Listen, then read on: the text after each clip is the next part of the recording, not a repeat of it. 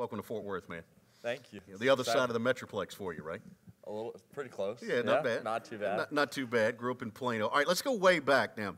You've got a twin brother who's 37 minutes older than you. What's it like growing up with an older brother? Well, his wedges say older bro, so. Do they? He never lets me forget, but every time, I beat him, it's nice to, one-up him always. Yeah, but Parker he's been good motivation for you, hasn't he? He's been, my closest friend. We've, grew up living together, obviously, and in college we decided to separate, and it was kind of strange, but we really are close on the golf course. We're always rooting for each other. He played in his first PGA Tour event before I did, but I could not have been more excited for him to excel at the college level and get his first win. And we've made each other so much better. Having a twin brother that's on the golf team with me that's plays at a very similar high level of golf it's made college very special. When you guys were 6, you got to go with your grandfather to Augusta.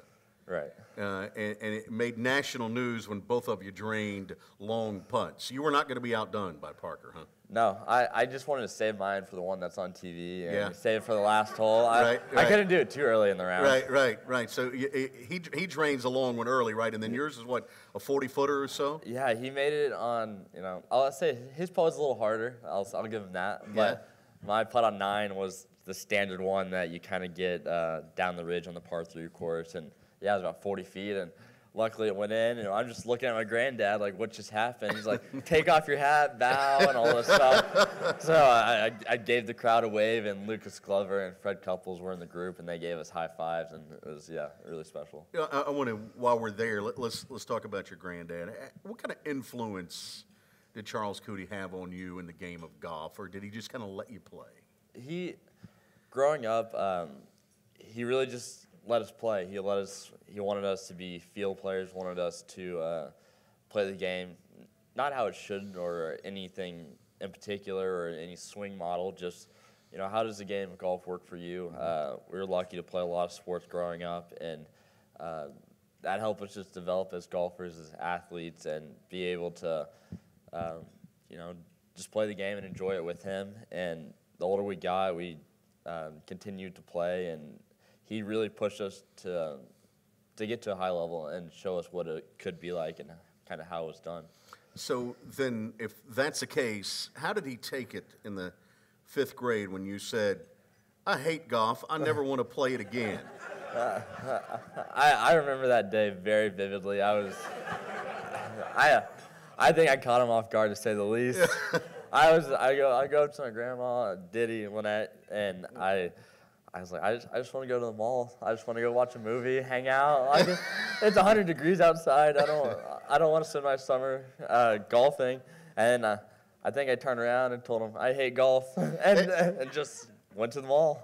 and Something changed along the way, though. Something changed. I think it changed pretty fast, but it was.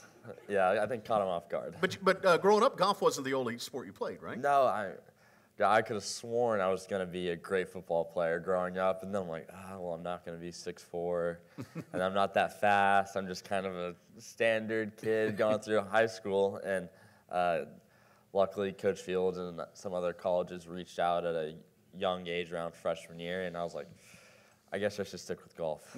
Even though you grew up on the other side of the Metroplex, I can imagine, and we haven't talked about this, I can imagine that Colonial means a little something to you.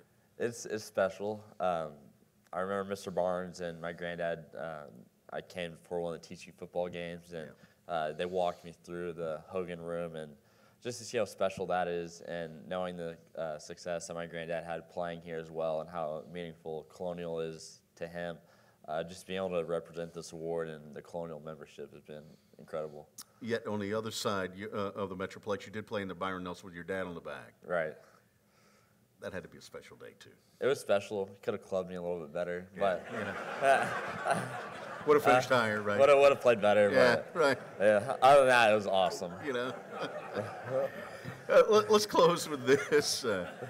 Pierce, what do you know about Ben Hogan? Oh, I know some of the stories that my granddad's told me. It was the first company that he signed with, and I just know that kind of like you said, the perseverance and the attitude that he had towards the game of golf and the way he carried himself is incredibly important. And all of us representing this award, I think we try to emulate that. I'm glad you don't hate golf anymore. I don't hate golf anymore. Thank you, Pierceson. Thank you. Thanks for joining us. Yeah. Pierceson Coody, ladies and gentlemen.